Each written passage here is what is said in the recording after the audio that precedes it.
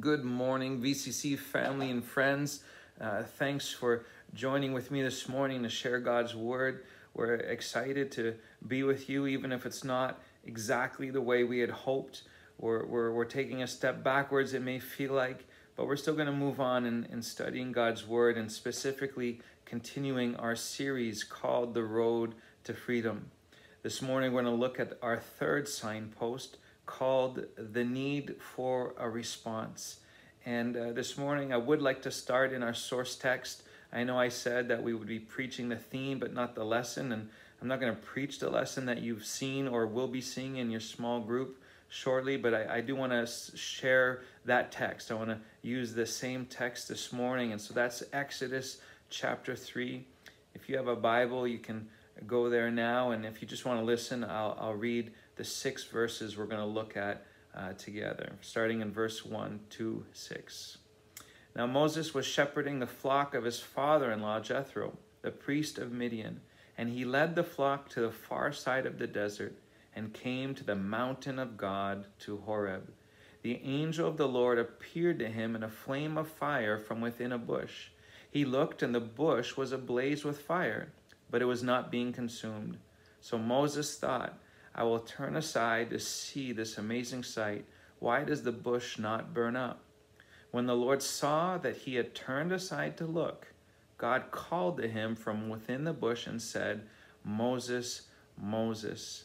And Moses said, Here I am. God said, Do not approach any closer. Take your sandals off your feet, for the place where you are standing is holy ground. He added, I am the God of your father, the God of Abraham, the God of Isaac, and the God of Jacob. Then Moses hid his face because he was afraid to look at God. The author makes it clear that the key moment in this passage is when Moses turns aside to look closer, when Moses approaches the phenomenon that he's seeing, when Moses lets his intrigue and his desire to seek the truth of what's going, that's when God calls out to him. And this shows such an interesting and perhaps peculiar component to God's personality. God, the Almighty, the omnipotent creator of the universe, waits for Moses to make the first move. He waits for Moses to take a step before calling out to him. Now, I'm not saying God is always like this. Of course, he sent his son while all of us were lost. God loved the world before the world loved him. And so I'm not saying this is always true, but in this passage, I just find it so interesting that God, when he sees Moses' desire to move closer, that's when he calls out. That's when he says his name. He says it twice with passion, with desire, with emphasis. And then he says, take off your shoes and just let's spend some time together here. What a beautiful encounter. What a beautiful truth about being free with God, that when we draw near to him, he draws near to us. Now, perhaps you might be saying, yeah, but he saw this burning bush. He had this motivation. I'm cold, I'm indifferent, I'm lukewarm, I'm backsliding, I'm feeling indifferent towards God.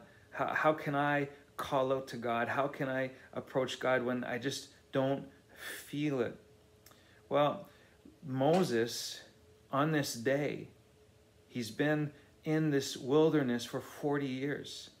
We know about the 40 years he spends with the Israelites, but sometimes we gloss over the fact that he lived with his father-in-law and his wife for 40 years. He was in essence hiding from his people and from his background and from his heritage. He had murdered a man, and then he had fled. He had run away. And now he has this job, he has this family, he's married into a foreign country, and he's living in this land that's not his own. And he, if any of us, has an excuse to be indifferent, to be cold. But here he is in the moment that God has ordained for him. in the middle of his hiding, in the middle of his indifference towards God, God creates this circumstance. And when Moses responds, God responds to him. And it's not just for Moses that the circumstances don't justify us. In Deuteronomy chapter 4, verses 27 to 29, the Lord says, well, Moses writes about the Lord, he says, "Then the Lord will scatter you among the peoples, and there will be very few of you among the nations where the Lord will drive you. There you will worship gods made by human hands, wood and stone that can neither see, hear, eat, nor smell. But if you seek the Lord your God, from there you will find him, if indeed you seek him with all your heart and soul." Did we notice that first part? You'll be in a foreign land. There will be few of you. You'll be worshiping other gods. This doesn't sound like a Christian conference with the music playing where we seek God. This sounds like very difficult circumstances to seek God, but that's exactly the context that God desires people to seek him from. God desires people caught in other beliefs. He desires people who are not surrounded by a community of people whooping them up and encouraging them on. He desires the soul which is captive to other desires and other ways of life to call out to him and to seek him. And the promise is that if we seek him in that place, if we seek him in that way, he will be found. He will allow us to hear his voice, to see his face, and to feel his presence if we will do that. And so our indifference, our circumstances, they don't get us off the hook from seeking God.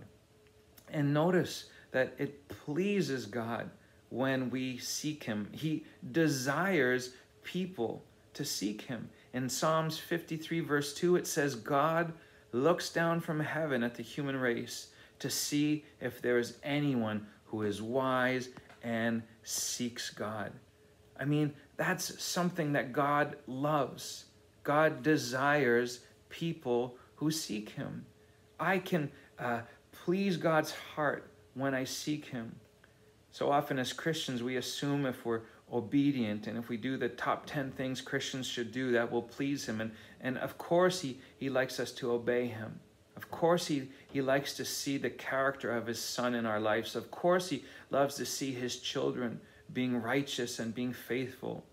But even when we're not in that place, even when we are perhaps backsliding or lukewarm, there's still a way that we can please him if we seek him, if we look for him, if we search for him with our whole hearts. Then he will allow us to find him. In one of my favorite passages of the New Testament, one of my favorite narratives, Paul is in Athens, in Greece, speaking to a group of men who pride themselves on searching for truth, on seeking for what is true. And he stands up in the midst of one of their great meeting places. And in Acts 17 and in verse 26 and 27, he says this to this group of men, these men. "From one man he made every nation of the human race to inhabit the entire earth, determining their set times and the fixed limits of the places where they would live, so that they would search for God and perhaps grope around for him and find him, though he is not far from each one of us." I love this verse. It tells me that my ethnicity, my gender, my age, my geographical location, that it's all orchestrated by God to allow my soul the greatest possibility of finding God, of connecting with God. Like all the circumstances of my life, the good and the bad, the blessings and the tough times, all of the heartaches and the joys, all of the successes and all of the failures, that they can all contribute to my soul being able to seek and find the Lord. Like, do we believe this? I mean, Moses, he as we've said, he was He was hiding from a murder that he had committed. He was married into another culture, into another way of living. He'd been running for 40 years, and that still wasn't enough to get him away from the love of God. I mean, what happened on that day that motivated him to bring the sheep to the base of Mount Horeb, Mount Sinai, the very place where he would bring the Israelites not too long after to seek God and to find God, to bring the people on their road of freedom to the base of that mountain? What made him on that morning go? It was God. God set the boundaries, set the geographical limits of where Moses was hiding and where Moses was living his new life. And God orchestrated it to give him an opportunity to seek and to find him.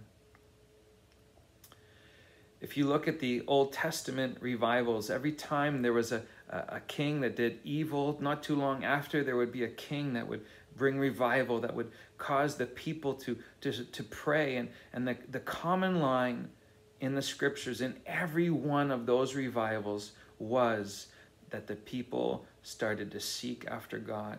The people turned away from their sin and sought God. The most famous prayer in the Old Testament perhaps is King Solomon's prayer. And he says, if my people who are called by my name will humble themselves and pray and turn away from their wicked ways and seek after me, seek after my face, then I will listen to their prayers and I will heal their land. And so this seeking after God, this is the response that God is after. This is the true indication of my freedom. We said at the start that this series would give us signposts that we could self-evaluate, self-assess our freedom. How much do I seek after God? And when I do seek after him, is it intense? Is it passionate? Is it with all of my heart? And if it's not, then I'm not truly being free. I'm not experiencing the freedom that God wants for me. It was for freedom that Christ Jesus has set me free. Freedom to do what? Freedom to live life, yes, but freedom to worship him. Freedom to enter his presence boldly. Freedom to pursue him and to seek after him, that he then would respond and draw close to me. It's a beautiful plea for relationship that we have in this signpost. It's a beautiful promise of intimacy that we have if we will just humble ourselves and seek after him with all of our heart. We will receive these blessings. The writer to the Hebrews says in chapter 11, verse 6, now without faith it is impossible to please him, for the one who approaches God must believe that he exists and that he rewards those who seek him. So we kind of hear the contingency here. No, that's not the right word. We hear the condition here. We must do this, we must do that. But there's actually a beautiful promise embedded if we can see beyond the ifs and the buts here. There's a beautiful promise here. It says that he rewards those who seek him. He wants us to seek him not with this like, oh, I'm so sorry I sinned, even though repentance can be part of our search for God. He wants us to seek him with this heart of, man, I'm going for him. I'm going to reach out and grab him. I'm going to enter his presence boldly. And then he's going to reward me. He's going to reward me. He's going to bless me with his presence. I'm going to feel his presence in my heart. I'm going to hear his voice. I'm going to see his face. I'm going to be overwhelmed with the intimacy of God. I pursue him believing that he will reward me. I'm not talking prosperity gospel stuff here. I'm talking about reward me with the blessing of himself. Jesus himself said, ask and it will be given to you. Seek and you will find. Knock and the door will be open for you. For everyone who asks receives, and the one who seeks finds, and to the one who knocks the door will be opened. Every single prophet in the Old Testament talks about seeking the Lord. I mean, the whole prophecy of Amos focuses on this central theme. Isaiah, even the psalmist, they all talk about the essential nature of seeking God and living because of that. My search for God should not be religious. It should not just be 5 minutes before bedtime. It should not just be when I'm in church. It should be a way of life. As Paul says, we pray continuously. I talk with God continuously. This is how I demonstrate my true freedom. And if it's a chore to seek after him, if it's a chore to remember to have time in the day for him, I'm not here to lay a guilt trip on anybody. I'm just here to say that that's probably a really good indication that we're not truly free, that our freedom has not been rooted and established in our hearts yet. And so let's hear the word of God this morning. Let's remember that seeking God is not a daily discipline that I should track and count the minutes that I do it. Seeking God should be something that I do with all of my heart, all of my passion, all of my soul, and expecting to be rewarded with the blessing of him and who he is in my life. Amen. God bless his word to our hearts this morning, and I trust that you will continue to pray with us, that God will open up the doors for us to get back together soon. I'm hoping that this will not be a setback for too long, but that we will turn the corner on this thing, and that this virus will be crushed, and that people will find freedom from this. And when we go back to living a life, that we that believe in God won't be going back, but we'll be going forwards. And so I pray this morning that the word of God can encourage your heart and your day and your week. And I look forward to talking to you again soon. Bye for now. God bless.